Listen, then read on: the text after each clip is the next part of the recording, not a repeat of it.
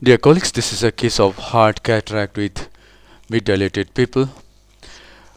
I have taken up this case for surgery. Let us see how I managed the nucleus. I didn't use any iris hooks or any pupil expansion device in this case. All the incisions have been made. Now the anticapsule is being stained with trypan blue dye. Little bit of adrenaline has been injected to see if the pupil dilates little more. And yes, in this case, after injection of adrenaline, the pupil dilated to some more extent, and this will help me a lot in making an adequate sized rhexis. This is so important. In hard cataract, where I am planning not to use any pupil expansion device, if I can't make an adequate sized rhexis, it is going to be dangerous. However, in this case, I can see that if this size of pupil stays, then I'll be able to do an adequate sized rhexis. And here it is. I'm going very near to the pupil, and I am not touching the iris, and thus I have been able to get a rhexis of adequate size. This rhexis will be about 5.5 millimeter or so. And now hydrodissection is to be done, and this step has to be very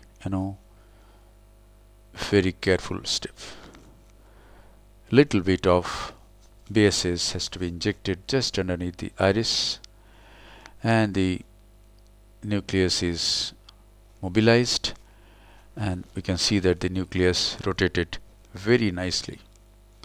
Now viscoelastic substance is injected again, and now I am going to manage this nucleus. The machine being used is Oatley's Catarix 3 Phaco machine. And here it is. What I am going to do is I am going to make the core of this nucleus weak. So I am making some punches, just going into the nucleus and coming out, and some amount of sculpting is happening, and this will cause lot of weakening of the nucleus, and I will be able to chop this nucleus. And now I turn the tip, and I am planning to chop this nucleus. Now see how I am chopping this nucleus. I hold this nucleus very firmly, and now I chop and separate, and now I am rotating it 180 degree, holding it here, and along the first crack I have divided the nucleus into two heminuclei, and this is very important. And see, at this time the pupil has become very small, say about 4 millimeter or so, and the cataract is so hard.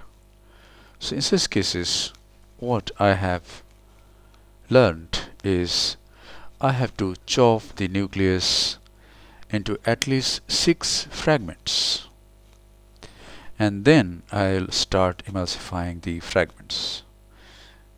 6 almost equal fragments, and now I hold each fragment, bring it at the center of the anterior chamber at the anterior capsular plane, and emulsify and remove it. Phaco power being used in this case is 85%. Flow rate is 40 millimeter of mercury, and vacuum is 400 millimeter of mercury. flow rate is 40 ml per minute. Now each fragment is being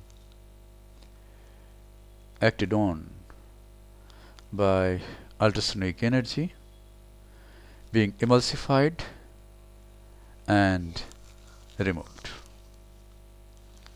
And these are the last two fragments. So it has been a very smooth ride in this case. I was very cautious not to do anything blindly, and thus I successfully managed this nucleus. See, the pupil size has become almost 4.5 millimeter.